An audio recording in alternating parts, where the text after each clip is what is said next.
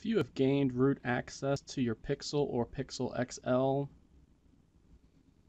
or even just installed something like TWRP as the custom recovery, then you have made changes to the system partition and will likely be unable to accept an over-the-air update. Now, currently there is a systemless version of root for the Pixel, but if you have installed any root applications or any other root modifications, then you've likely modified that system partition.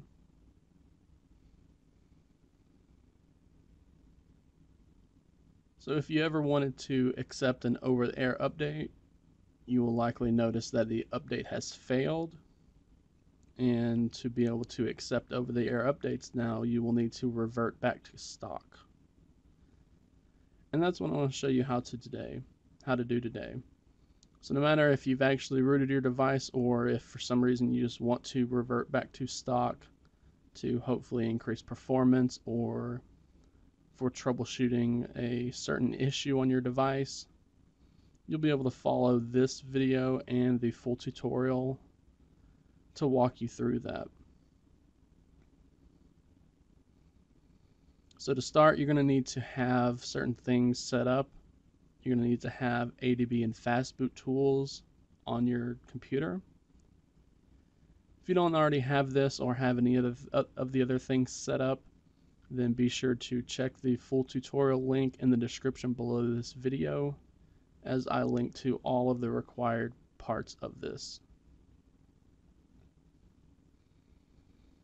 Once you have ADB and Fastboot installed, go ahead and launch the ADB service. You're also going to need to have Google's USB drivers installed. You're going to need to go through and enable developer mode so that you can come in here and enable USB debugging mode. And then you'll want to connect the computer to your phone with a USB cable. Once you do that, after the ADB service has been started, you'll get a prompt asking if you want to allow USB debugging access from this PC. Just go ahead and tap on the Always Allow box and then allow it. And lastly, you're going to need to download the factory images for the Pixel or Pixel XL from Google. Again, I'll have the link for that in the full tutorial. Once you have downloaded the factory images to the PC, you'll want to extract them, and they'll extract into an individual folder. So you'll want to go into that folder and then copy the individual elements and files from that folder. And you'll need to paste these files or move these files into the same folder that your ADB and Fastboot tools are located in. So for me, that is C, program files, x86, minimal ADB and Fastboot. But for you, it may be different if you installed minimal ADB and Fastboot in a different directory, or if you're using a different version of ADB and Fastboot. So once these files have been moved there,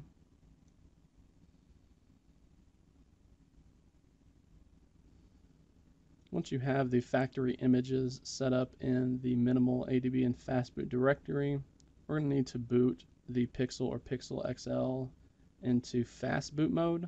This is also known as bootloader mode. And if you're unaware of how to do this, again, you can check the full tutorial link down below this video. And I also have another video on the channel that walks you through that setup.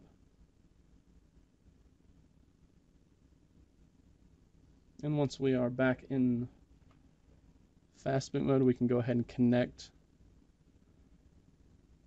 the Pixel or Pixel XL to the PC again.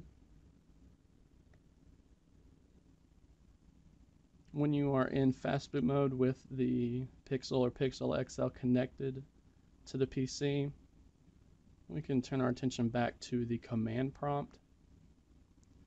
And we're just going to type out this flash-all, flash-all.bat file name, which as you can see is right here. It's just a script that will run through and flash all of the factory images to the Pixel and Pixel XL. Once you type that out, just go ahead and press enter on the keyboard.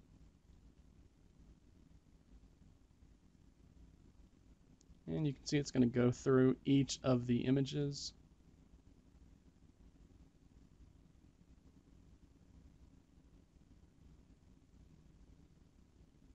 We're going to see our Pixel and Pixel XL reboot during this process. The screen will just go black and then it will come back on.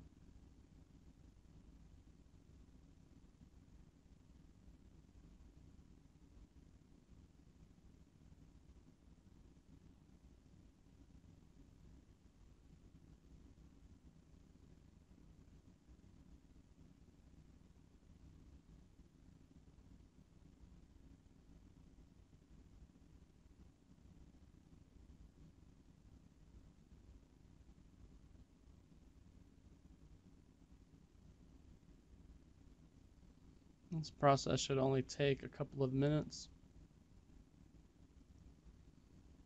And as long as you don't get a big error that stops this process from completing, then you're good to go.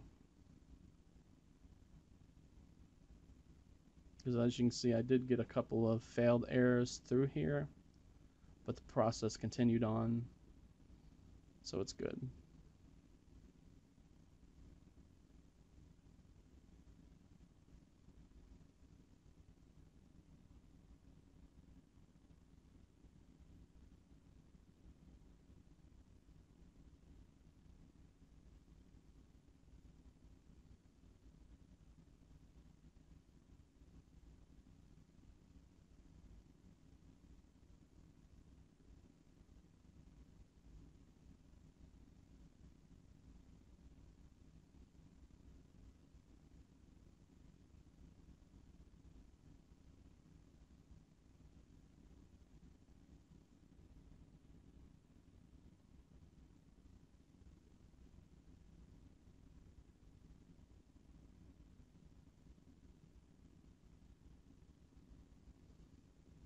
And once it finishes,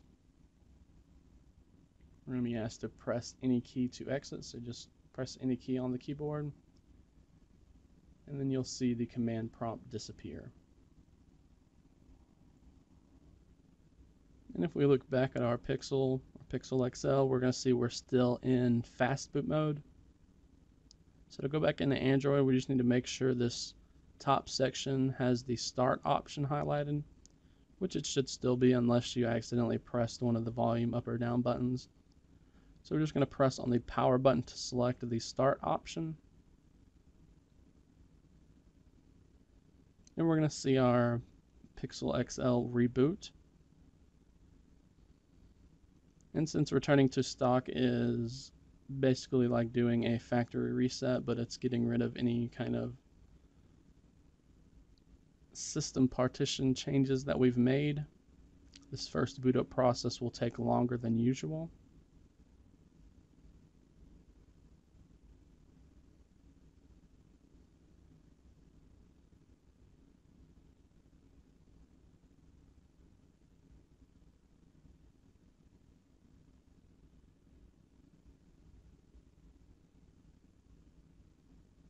Won't take an extremely long time. It'll just be like as if you pulled the phone out of the box for the first time. Since all of the data has been erased, Android has to set a bunch of things up. And once the boot up process is done, it will take you back to the Android activation screen.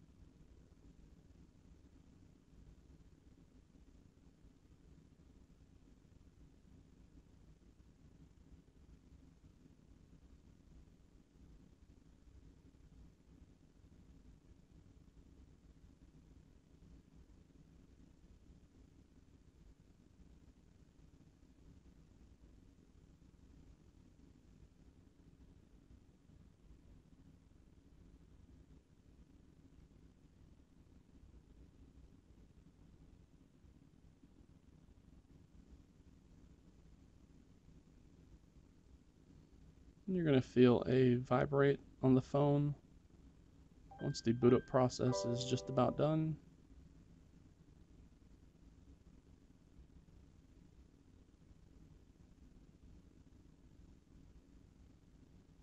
And now you'll just need to activate Android again.